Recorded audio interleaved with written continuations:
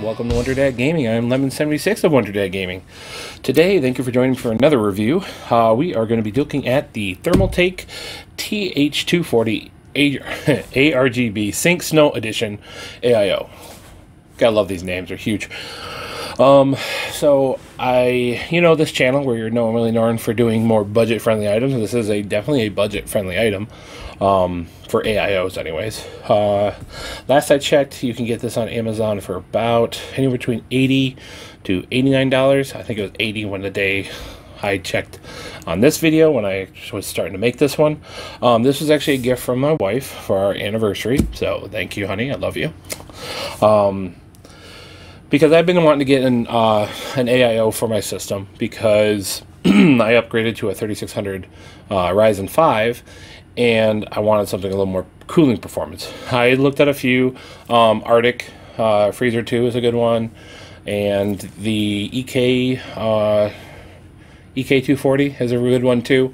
But this one's, of course, is cheaper. But this one also matches my case because it's a white, and of course I have a white case. You guys seen that in a lot of my live streams, so you guys know. And of course, RGB. I won't lie, yes, I am one of those people that loves RGB. So, what we're going to be doing today, we're going to start off with an unboxing, see what comes in the box. I'm not going to do a build video where I put this in. I'll just show you what it looks like when I'm done. Now, currently, I do have the stock AMD cooler that comes with the 3600. I believe it's the Stealth cooler. I'm actually currently running the stress test on it right now, and currently where we are sitting is 90 degrees Celsius, and it's only been running for about 5 minutes. So we're going to do a full run test with the stock cooler, basically the one that comes in the box, and then we're going to be putting this guy on here and doing the same test run and seeing what kind of temperature performance we're going to get. So will this do it better? Will allow me to keep that overclock, because I actually do like overclocking these CPUs because they're so easy to overclock, especially if you're using Precision Boost. But you're going to want a decent cooler with it, so we're going to put this one to the test. And also because I'm using a 240 that will fit in this case, because this is a micro ATX case. So if you do have a larger case, they do make a larger, I believe it's a 360 radiator. So let's go ahead and get this unboxed. We'll go around the box real fast, see what comes in. As you see on the front, it just says what it looks like. All white, RGB, you know, typical. Now on the back, it shows you like all this lovely stuff, where it shows over features, that it uses RGB, that it's compatible with the Zeus, Gigabyte, MSI, ASRock, and BioStar, which I am honestly not familiar with. 16 million colors, high performance copper, which is this nice copper cooling plate. Let's be honest, most of these ones here are actually there's another company that makes them. It's flowing past my mind right now. I'll know it later, and I'll put it right here. The company that normally makes these, and a lot of these companies will go through and they'll put their little brands and stuff on it. So, anyways, let's see. 120 mil fans, comes with 2 of those.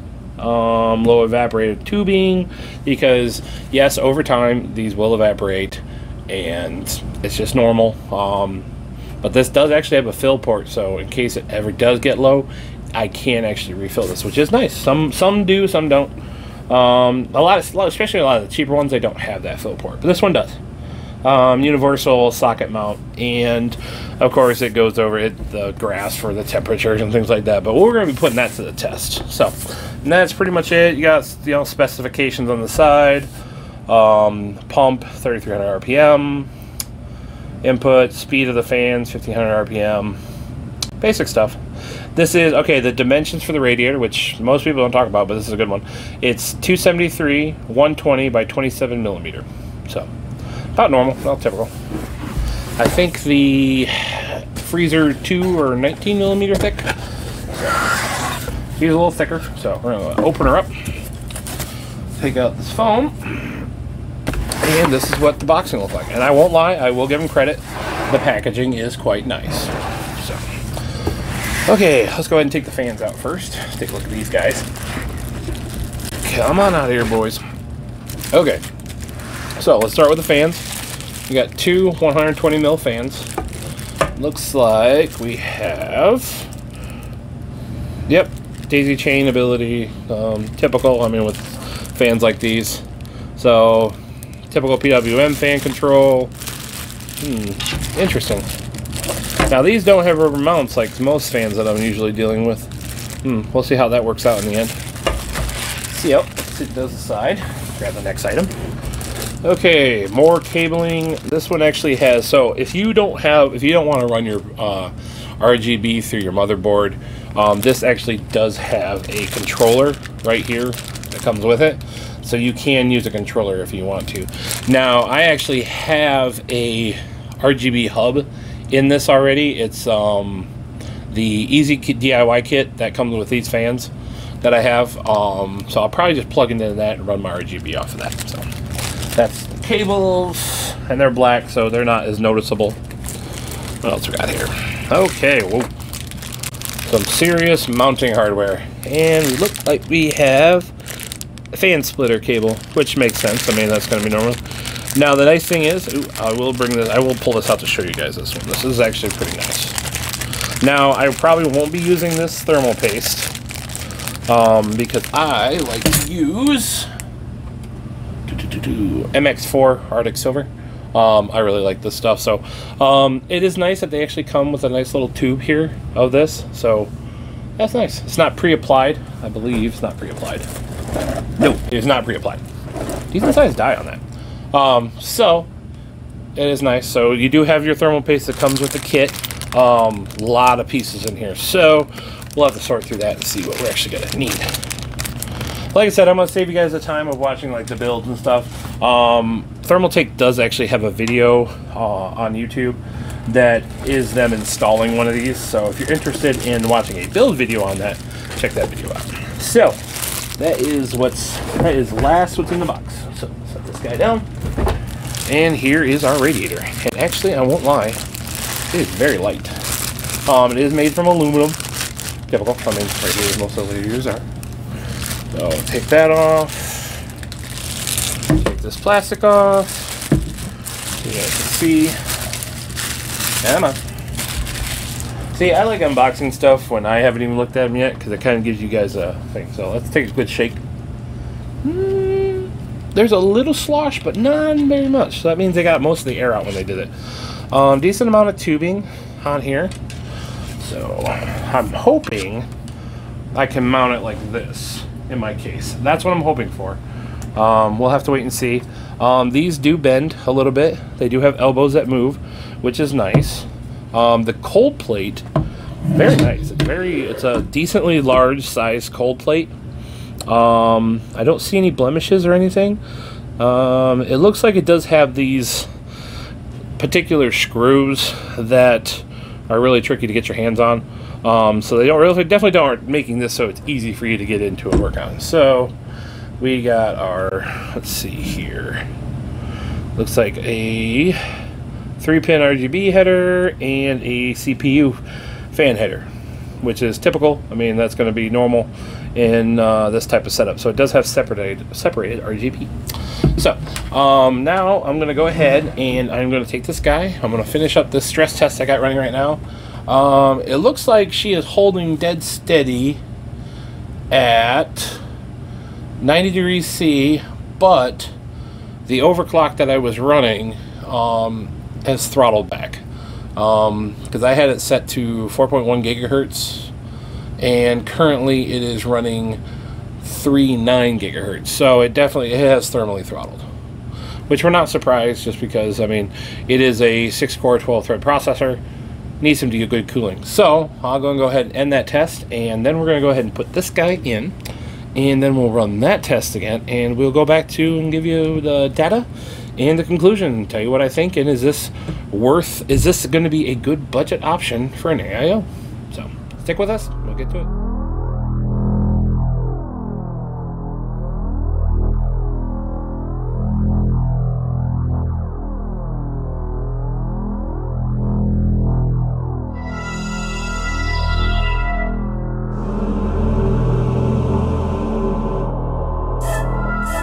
Okay, now that we're done with the intro and the unboxing and all that stuff, now as you can see behind me, and I did have a little B-roll footage of what it looked like when I was done, As you see behind me, it's in the system now. It's running really, really well. I will have put right here on the screen the stock cooler at idle around 65 degrees, and when it was under full load, it would reach 90 degrees, and then it would thermally throttle, taking itself back down. Now, of course, this is a 3600 Ryzen 5, 6-core, 12-thread, and I have it overclocked to 4.1 gigahertz. So, yeah, when I had the stock cooler on there, it would bring it back down, thermally throttle once it hit 90 degrees, and it would bring it down to 3.5 gigahertz, so definitely taking a hit there. So, this little guy right here, the Thermaltake, what is it, TH240? Now this one here, this one ran at idle. It runs at 32 degrees Celsius, of course. And then under full load, same load as the other one, and I applied both of these for an hour, so I want a good stress test on both of them. Same 4.1 gigahertz overclock, and I got a top temperature of 65 degrees under that whole load. That's the highest it ever got. And the fans are on a slow curve. They're not even on a peak curve. I think the highest percentage they got to is like maybe 30 or 40%. Not very bad at all. And yeah, this thing is, I won't lie, this thing's pretty solid. I'm really enjoying it because I'm able to run my overclock and I never have an issue with it, which is awesome. So if you do have something like a 3600 or a newer or bigger processor, I would definitely recommend getting an AIO. So, what's this video really about? This video is a budget cooler, something like the Thermaltake TH240, any good? Is it worth your time, or should you spend more money on getting something like a Kraken or something like that? Now, if you're looking into getting the ones that have the pumps that have like the displays and stuff on them, yeah, you're going to be definitely spending money on that. But after trying this one out and running through the tests and trying everything else on it, yeah, I would definitely recommend this. If you're looking in the budget line of AIOs, this is definitely a pretty good one. The only downside I would say con for this particular setup is I believe the fans are a little louder than what I had in here before. I had the Easy DIY fans in here before. Actually, I still do. They're up here on top and the back. But because they're 120 by 127, I couldn't use those fans on this Radiator, so I had to go with the stock fans that came with it. They're a little loud, and of course I am running a pull method, as you can see right here. I'm running a pull because unfortunately the front of this case won't allow me to put the fans on the outside to do a push method. So I'm doing a pull, and the radiator sits on that side. So that's, unfortunately, this case, it says it's able to take a radiator, but unless you're really, unless you want to do some modifications like I had to do with this case, unfortunately, the biggest you're probably going to get is a 120. In this isn't a PVIA Prodigy case. It's a micro ATX case. But if you got something like a mid tower or something that's something bigger, you're not really gonna have any problems. And of course, as you can see, I do run the tubes to the bottom because I'm a mechanic. I work on cars every day. I know how coolant systems work. It's simple. Air will always try to find the highest point. Highest point in this system is the top of this radiator right up here. Not the pump, which is right here. It's the radiator. So any air that's going to build up in the system over time, it's normal. These tubes over time will eventually evaporate and let air in. So any air is going to get up here. Trust me, if you want more in-depth detail, Gamer Nexus has a great video on it. J2 Sense has a couple of good videos about it. Now, if you're also concerned about placement of the radiator, Bitwit, he has a great video about how he placed each one of his components. He did a bunch of different tests and showed that actually front mount is actually one of the better mounts to have. So, unfortunately, in this case, I just couldn't. This is the only thing I could do, and like I said, I had to modify the case just to get it to fit. Like, I couldn't put it on top because, unfortunately, my VRMs on this board, which I do have a video on, it would hit the VRMs on the back, the heatsink for that. So I couldn't do that. If I had my ASRock board that I had in here before, it probably would have fit and I could have easily done it.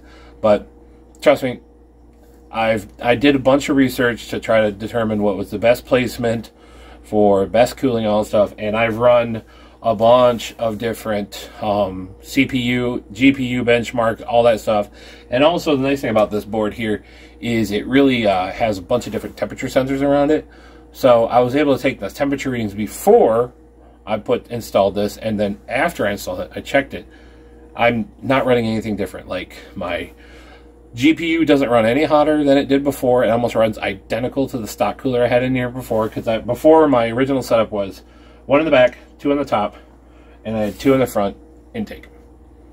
Nothing's changed. Like, I haven't raised the temperature in here. Now, maybe if I was using something like a 5950X, yeah, it would be warm, but that's also a much warmer processor than the 3600. So, because I did put a post there on Twitter, and honestly, that post, all that was for was to thank my wife, who is a wonderful, wonderful woman, who got me this AIO for our anniversary. I totally blew me away. Didn't think she was ever going to do something like that. So that's the reason I made the post. It wasn't to get criticisms or say my system's better than somebody else. It was just simply to say thank you. And for everyone who actually liked it, thank you. Appreciate it. So, like I said, this is kind of probably a little shorter video. I mean, I know I did have a rant there, but conclusion is, I would definitely recommend this AIO. And there will be a link for this in the description below. It's an affiliate link. If you do click on it and do end up buying it, it does help out the channel. So look into that. It's, like I said, it always helps out the channel. So that's all I got for you today. I can hear my dogs barking upstairs. We do have some more review videos coming out. I got the Rocket Sova and a couple. I got some Series X videos coming out soon. Stuff to do with the testing out the Series X and all that stuff. Is it a new computer, you know, kind of thing. So thank you for joining me today. We stream every Tuesday, Wednesday, Friday, and Saturday. Myself, Verdant66, and Carhartt 713, or 317. I can't believe I just butchered that.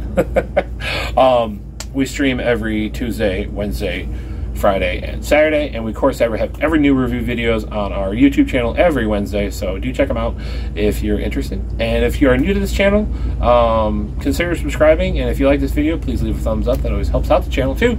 So, and of course, every month we do our Amazon gift card giveaways. The date that this video goes live, we should have one the following week, I believe.